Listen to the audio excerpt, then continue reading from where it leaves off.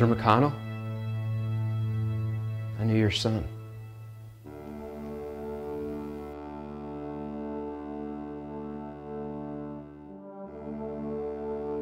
How do you know my son?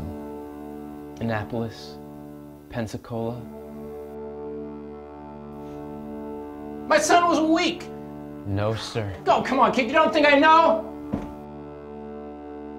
Do you know how many times I've read this letter waiting for the day when it would say something different? Kevin told me about you, how you'd react to all this. All I wanted to do was tell you the truth. Listen, I just put my son in the ground. I think you owe me a little time with this.